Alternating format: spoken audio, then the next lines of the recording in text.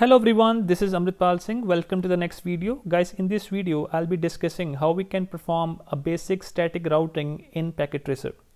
So what is static routing? The static routing meaning is the path is fixed. Okay, the path from source to destination is already fixed. Okay, it's predefined. Okay, so the packet will be taking up that path to the destination. It's called static routing. So we're gonna use two routers and two PCs, and we'll do it via command line interface, CLI. Okay, let's get started. First of all, I'm taking two routers here, 2811. These are the two routers, and then we're gonna use here two PCs. Okay, just to save the time, two PCs. Although you can scale up your network, okay, you can have 3 routers, 4 routers, whatever, but the basic principle remains same. Okay, so we have four devices in total.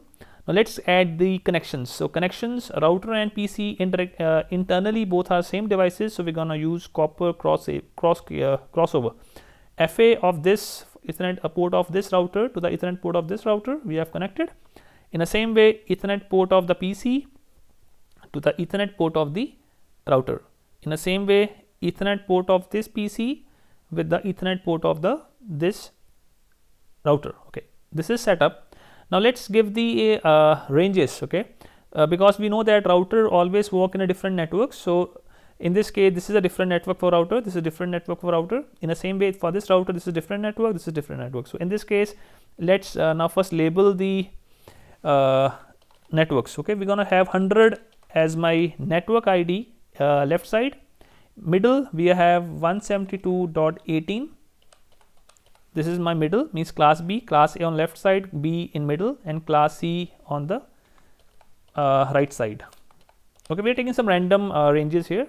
You can have your own ranges as well. So this is done.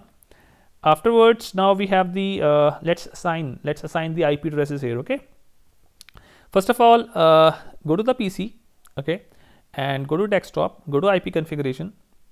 Here, because it is a left side, it is 100.0.0.1. Okay, this is my IP address for this PC. Mask will come automatically. It's a class A, so 255.000, and default gateway. Gateway meaning is through which your data will travel to the next outside world or the different network. So it is the gateways FA01. This is a gateway. So FA01's IP address will be of same range. So we're gonna use second usable IP, which is .2. Done. This is done. Although you can also use the command in the command prompt as well. If you want to give the IP address, it is ipconfig space 100. What is the IP?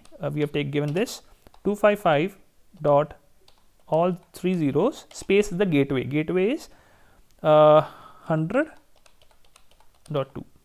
Okay, so this command is equivalent to that what I have done in graphical interface.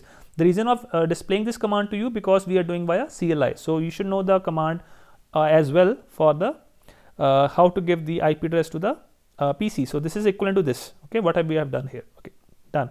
So this is done. In the same way, on right PC, we can do it is 199.17.19.1 first usable IP. Mask is, we know it's a class C, 2553 times .0, and default gateway, which is FA01 of this router, it is 199, second usable IP 17.19.2. Okay, done. So both IPs been given successfully. Now open up the router. On the router, let's go to the CLI. In a CLI, when you open up, you enter here. Okay, always write here no. So we have reached to this router's prompt here. First of all, the first command will be always enable. This is done. Afterwards, we have entered to this privilege mode, second mode. First is user interface, second is privilege one. In this case, we can give always the command as configure terminal. Configure terminal. Just remember those commands. Okay, it go in same order. Now here we have to configure both the interfaces. One is FA00, next is FA01. So first is interface FA01, because FA01 belong to 100 network. So let's give the IP address. So IP space address space 100.0.0.2. Always remember the gateway of this PC should be same as the FA01's address. It is 102, and mask 255.0.0.0. Okay, done. This is done. Afterwards, next command will be no shutdown to open up the router or to switch on the router. It is done. You can see it has been turned green from the red. Now write exit. Go to second interface, which is FA00. It belongs to this network 172.18. So the same command, interface space FA00. FA stands for fast Ethernet. Okay, here IP space address 172.18. The first usable IP is .1 and its mask will be its class B 255.255.0.0. Done. So again the same command, no shutdown. Done. This is okay. Exit. All done. So we have given the IP addresses to both the interfaces. So last step is pending. We have to give the static routing. The static routing command is very simple. IP space root space unknown network space its mask spaces next hop. Okay, let me explain in easy words. For this router, left router, we have two directly connected networks, which is 100 and 172. But the indirect network is 199. So for this router, this is the unknown network 199. Okay, so to reach to this router, okay, this network, how we can reach? We can reach via this FA00. So we have to give its IP address as well. This is the whole story.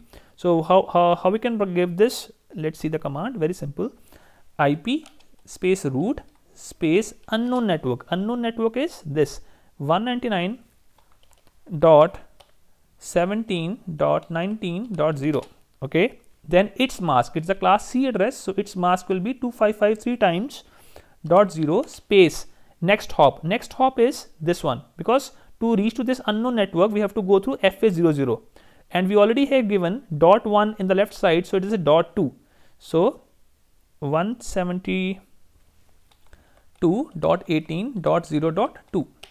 This is a complete command. Okay, let me explain. IP space root space unknown network space its corresponding subnet mask space next hop address. Next hop meaning is next router's address. Okay, done. This router is properly configured. Now last step is pending. This router, go to CLI, same steps now. No, first command will be always enable. Second command will be always configure terminal. So these command remains the same for all the practicals. Now left side, for this router, okay, we have two interfaces FA00. So first is interface FA0/0. So it is 172 network. Okay, remember.